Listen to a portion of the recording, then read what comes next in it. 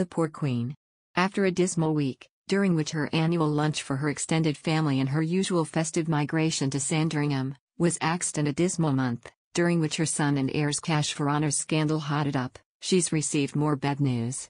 This also comes after a dismal year, which saw her lose her husband of 73 years and watch the institution she has devoted her life to be eviscerated in front of a global TV audience of 60 million. Overnight it was revealed that her granddaughter-in-law and bane of ardent monarchists everywhere, Meghan, the Duchess of Sussex, could get caught up in the legal quagmire surrounding Prince Andrew, with lawyers for the royals accuse her now saying they are considering deposing her. However, a new photo of this year's Christmas Day speech from the Queen reveals a secret message in what she's wearing. Unlike previous years, when she has had many pictures of her familying around her, it is the sole image. Details of her speech emerged as Harry and Meghan released the first picture of her great-granddaughter Lilibet, also the Queen's pet name as a child.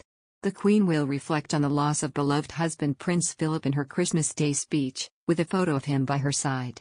It shows the pair recreating a honeymoon picture on their 60th anniversary. Sources say the Queen, 95, gives the most emotional and personal annual TV address of her near 70-year reign. A treasured brooch will also be worn by the Queen as a further touching tribute to Prince Philip when she delivers her Christmas Day speech. Her Majesty put on the sapphire chrysanthemum jewelry during her honeymoon in 1947 and at their 60th wedding anniversary. The framed photo of the couple in celebrating their diamond anniversary in 2007 appears on a desk beside her in the pre-recorded address to the nation. The monarch will reflect on the loss of her beloved husband in her first Christmas speech since his death at the age of 99 in April. Her romantic gestures come in a message which senior aides have described as particularly personal.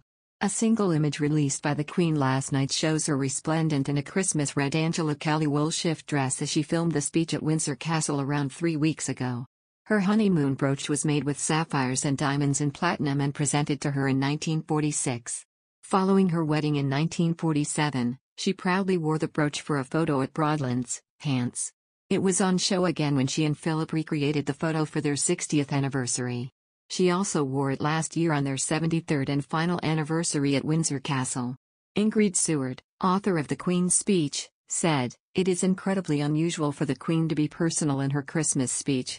Normally, it is a message about Christmas and about the Church and all the wonderful things that the country and Commonwealth has done over the past year. She often mentions the key news events and any disasters, but it is never personal and about her. Maybe this time she will speak about Prince Philip and even talk about how her husband was a pioneer with environmental causes, coming in a year where we had COP26 in Glasgow. If it is particularly personal, then she will likely speak about Prince Philip, but I would be very surprised if she spoke about herself.